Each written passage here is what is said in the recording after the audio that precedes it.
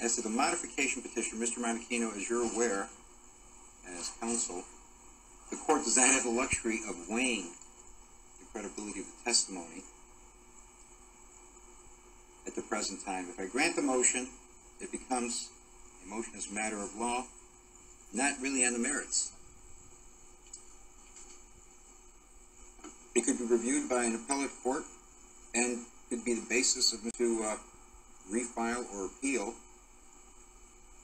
on something different.